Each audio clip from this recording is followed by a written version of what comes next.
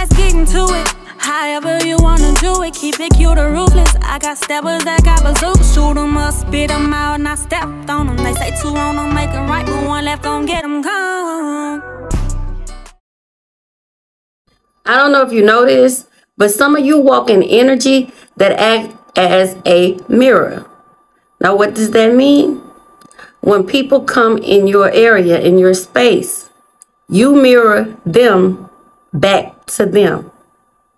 Now, when you have that type of energy and you walk in that energy, you gotta know when people are projecting onto you the things about themselves that they don't like. Because here's what's gonna happen. They start to belittle you. Whatever it is that they feel on the inside about themselves, they will accuse that to you, onto you. They will say, you trying to do this or you trying to do that, when that's not a part of your character. So when I tell you guys, don't let people say all kind of stuff to you, because what they're actually doing is projecting their inner feelings, their inner hurt, and their inner trauma onto you, because you're mirroring it back to them. So you got to know sometimes those accusations, they don't have anything to do with you. And here's how you'll know that.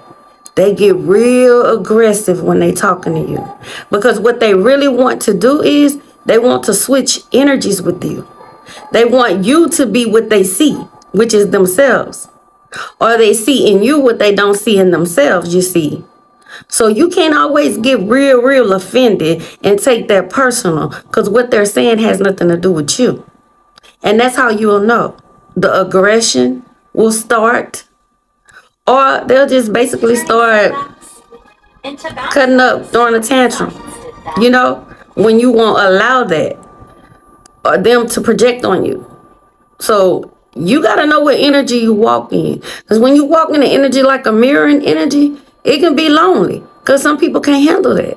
They don't want to heal.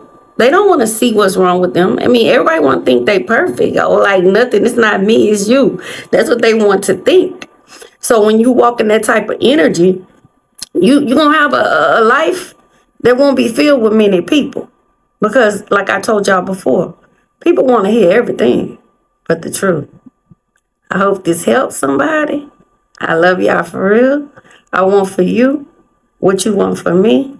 And y'all know how I go. Peace.